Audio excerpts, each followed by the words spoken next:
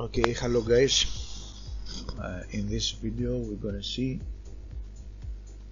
why I believe that the Movescount website is still far better than the Suunto application, and of course why I believe that the closure of the Movescount is going to be a very bad decision for Suunto. First of all, we're going to see the Suunto Movescount through the PC, and we're going to see also the Suunto application through an Android simulator, which is the Nox. I find it a bit ridiculous to design routes or do things with the routes inside the Android. So that's why I will use this application over here to run the Suunto application. So we're going to see some features of the Suunto application very fast, and some features of the Movescount. Okay, basically for most of the people, maybe those both programs or applications are intended to be used only for watching the athletic performance. So let's see, for example, just a simple route. This one is 3 days ago. Over here we're going to see the route, and of course we're going to see just three things over here, which is the altitude, the speed, and the heart rate in this route. Plus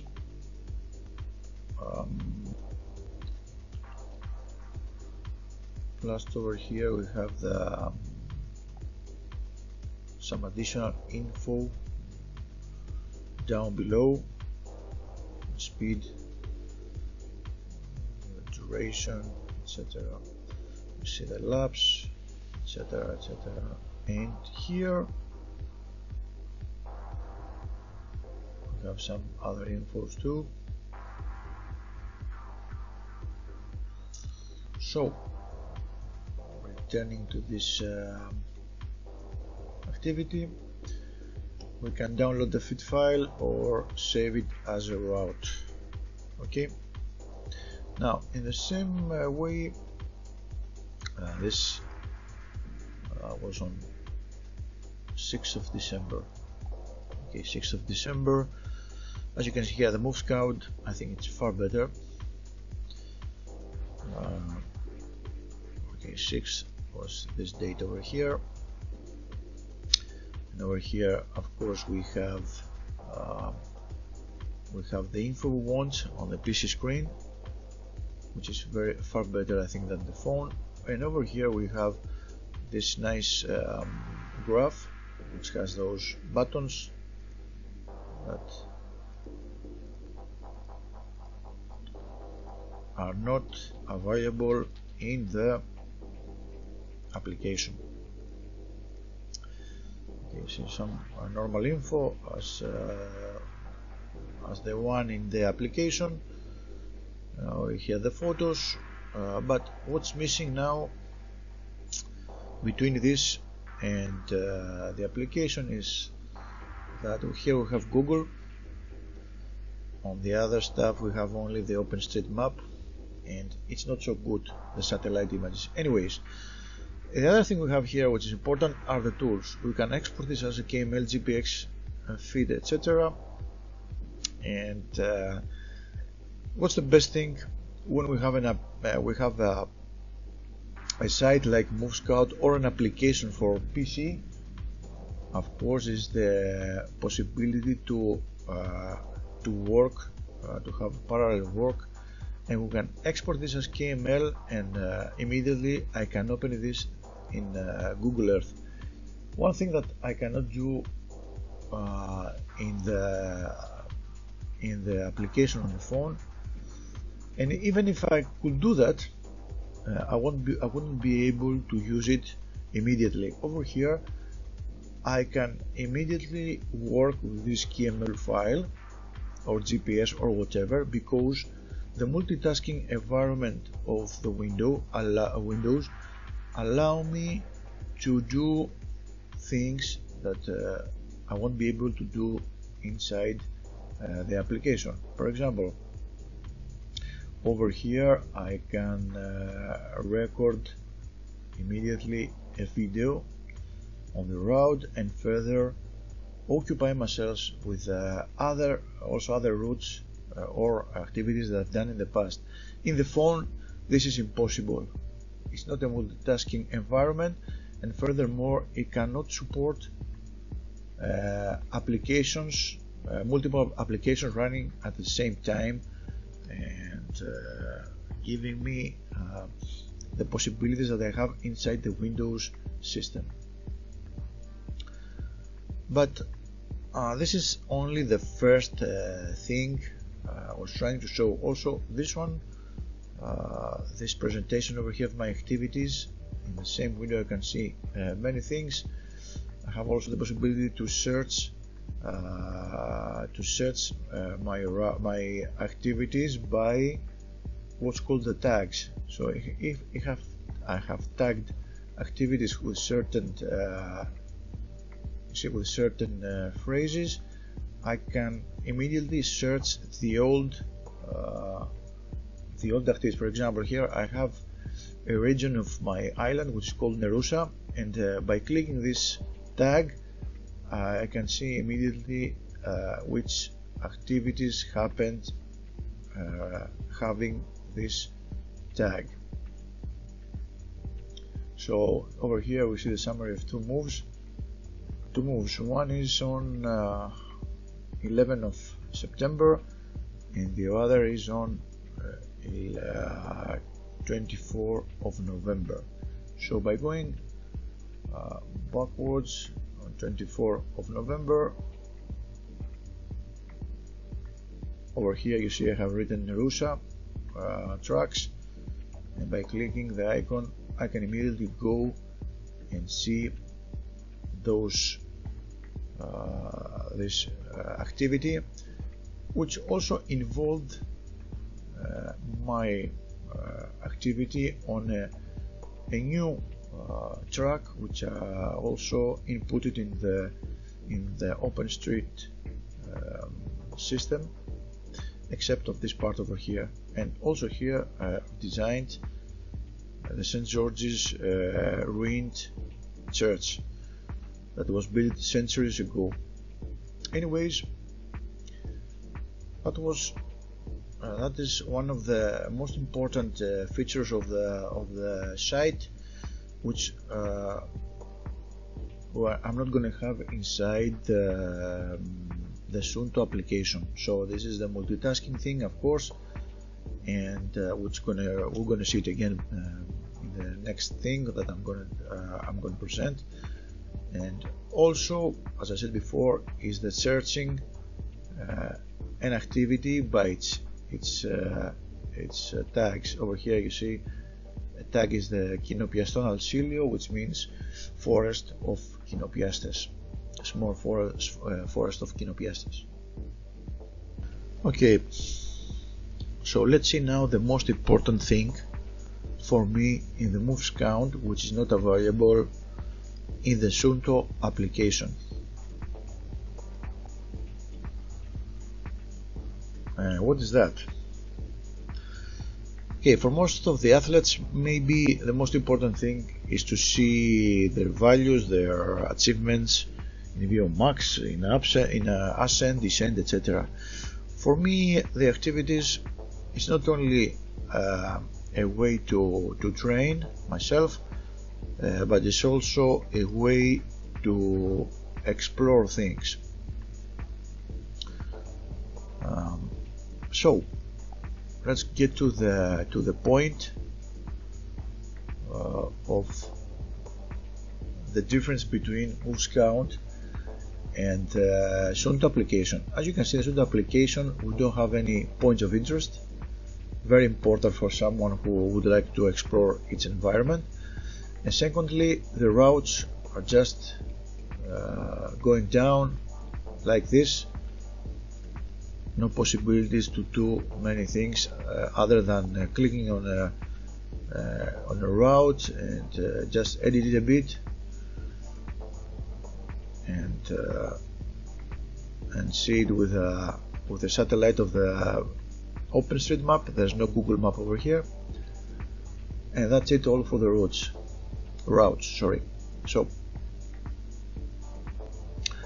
closing this thing now, and let's see what's the difference with the Movescount. First of all, in the Movescount, in the watches, I can have something that is called points of interest. And as I was talking before and saying that also the Movescount is better because by working in the Windows environment we have the possibility to be multitasking, so I can open another window and another window of Movescount. Now over here I'm going to keep this OpenStreetMap,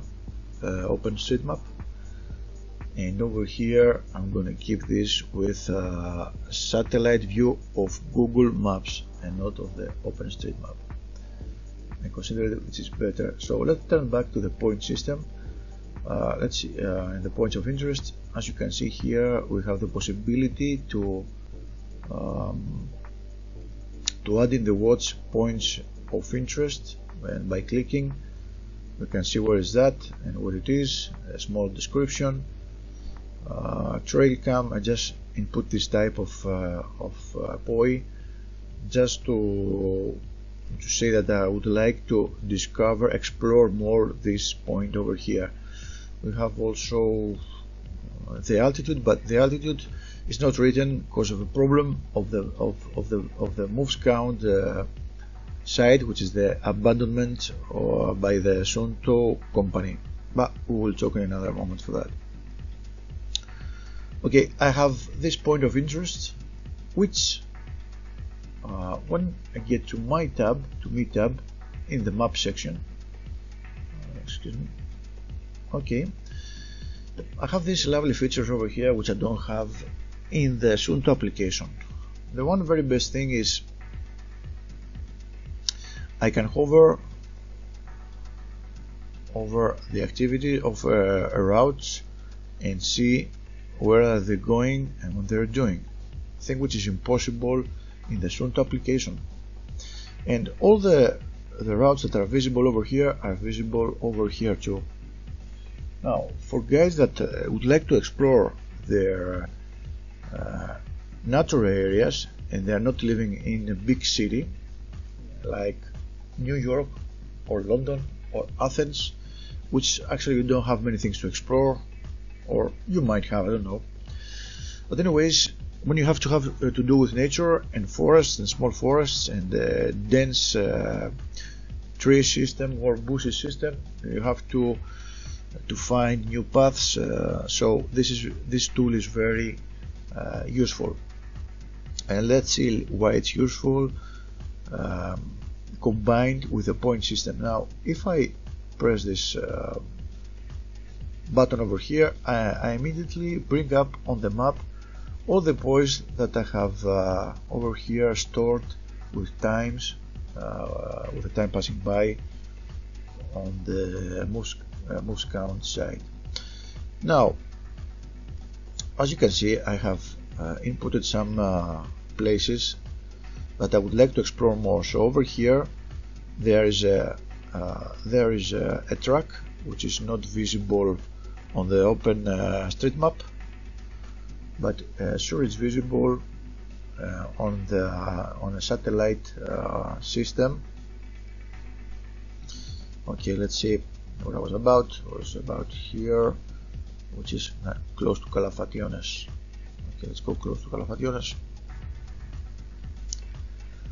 This is the area. As you can see, this is the area, this is the track that I would like to explore. And as you can see, this track is visible over here on the satellite, and I can do that because I am in Windows and I can have multiple windows. In the Suunto application I cannot work around and mark and operate with things that I would like to discover. Also here I have something which is like an abandoned structure, and as you can see also on the map,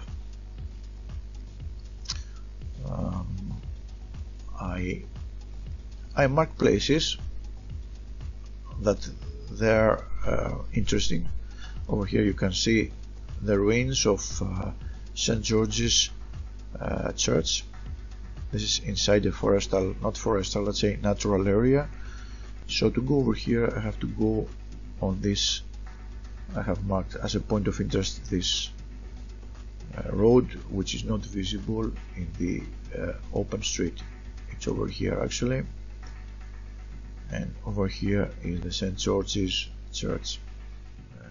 I was talking about the points of interest, and also the possibility of hovering on the routes to see what they are going. The hovering is very important if I want to see if any of my routes passes by close of this area of interest that I have marked over here. So this route, for example, is close by, but it's not perfectly on. But this one, as you can see, if I click it now, I can see that it passes by at the starting point of the trail that goes on the ruined church of St. George. Over here I can see it again, even with a satellite image. This is let's find the route that does this. It's this one. If I zoom over here, I can see that this route passes by from this point of interest, which leads to the St. George. Now, for one who would like to explore maps and areas, better saying, the feature of the multitasking, the feature of the POIs, the feature of the way the maps work, if it's far better on a window platform than in a Suunto application in a very small, and I will call it stupid Android phone. Also, I would like to mention that now that I have clicked on this route, now this route is over here. So to return back to the possibility of hovering on a route, I have to close this route and again come to my button and see again the routes that are viable in this window over here. So the further I go inside here, the routes are getting less. Just 1, 2, 3, 4. If I open the window again, I have all this thing to be shown over here. Things that are not happening, of course, in the Android application. Also, I have this feature over here to categorize my routes that are visible on the window by the distance. And if I go to my library, I can try to sort with the name or sort with the newest first. Things that are not again available in the Suunto application, and this is fascinated me a lot.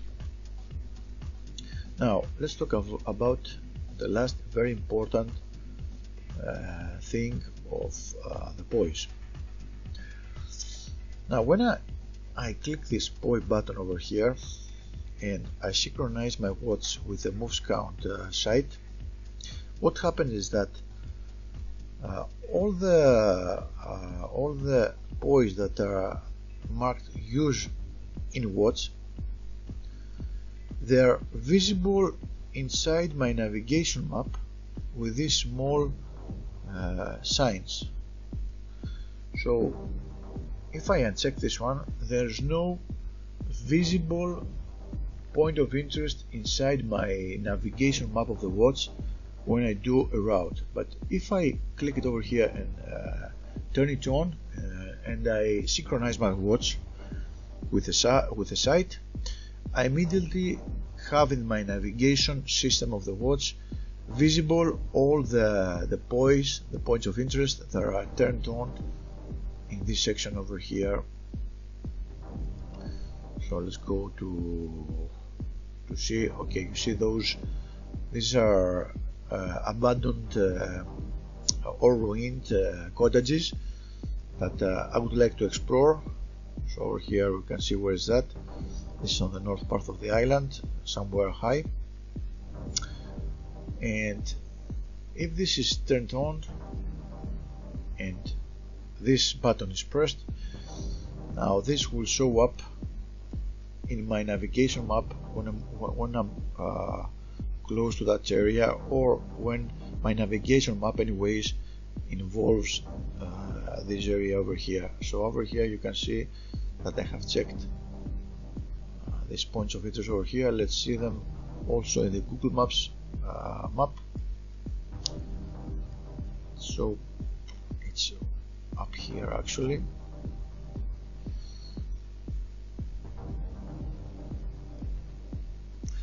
What we can see here is that this area was an area of shepherds, and these are the now ruined and abandoned small houses they got in the area.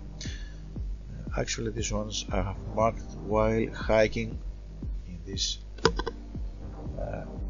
in a hike in this area. Over here there's another one, and over here actually you have a space where you have a nice overview of the sea. Anyways, that's the problems that I have with the Suunto application.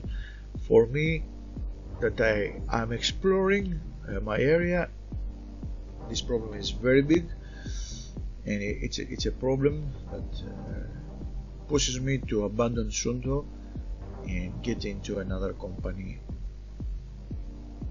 because Suunto doesn't listen to its clients.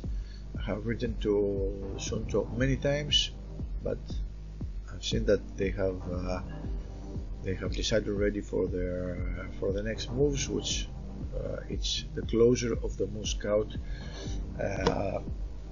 site. I have to say that the Movescount site, as it was right now, it's really good for someone who explores. I think it's also for exploring. It's better also than the other companies, but we're facing the closure of this system.